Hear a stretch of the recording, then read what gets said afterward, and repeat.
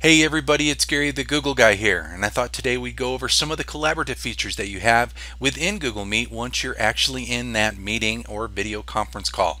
So to start off with, let's look in the upper right hand corner. You'll notice a little people icon, and if you click on this it will tell you who's going to be in the call. You can also go to the right side of that and you'll see a chat icon. If you click on that, that will allow you to have a chat with people that are on the call or sending something to multiple people at once. But do keep in mind, anything that you do throw into the chat bar here, which you would do on the bottom right corner of our screen, that is going to go to everybody. You can't individualize who you're sending your chats to, so just FYI. But you can use it as a collaborative tool not only to talk to those people without speaking, however, you can also ping links like to Google Drive files and things of that nature into that chat bar for people to access while you're on your video call. Speaking of that, down in the bottom right hand corner, it's going to give you an option to present your screen. If you click on that, you'll notice three options, one being fairly new. The entire screen option is going to allow you to present everything that's going to be on your monitor, and it will allow you to go between your different tabs that you may have open at the top of your screen. Now below that you'll see a window. This will allow you to share one tab. With that, if you go to your other tabs, like in my case I'm training, I'm bopping back and forth between mail and calendar and drive screens, it's only going to show the one tab that you've selected. And then lastly, the brand new feature is a Chrome tab. So let's say, for example, I wanted to show you a YouTube video that I had recorded last month, last week, whatever it may be. I can actually click on that a Chrome tab option with that tab being open to my YouTube channel or to my YouTube video that I want to show you, and it will present into your screen literally as if you have that open and gone to that link. Much better video quality, much better audio quality with that feature. So that's a pretty cool piece that has recently been added. In the bottom right hand corner, you're going to see the three-dot icon.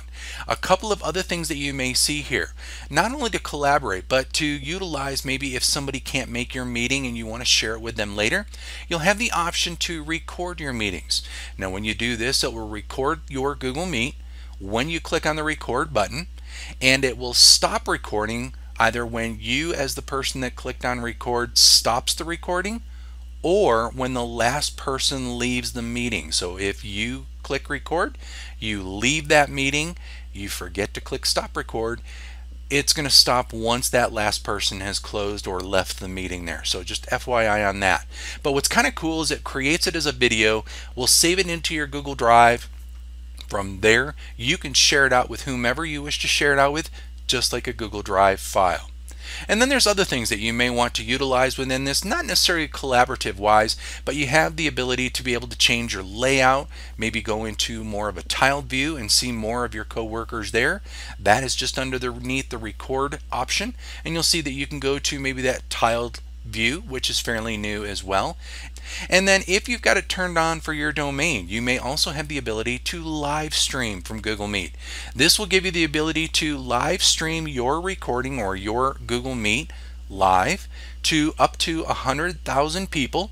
They will automatically be muted, but they will also not be able to interact with you. So they won't be able to chat with you and do all that commenting and collaborative work that way. But it is a great way to be able to broadcast to a really large audience.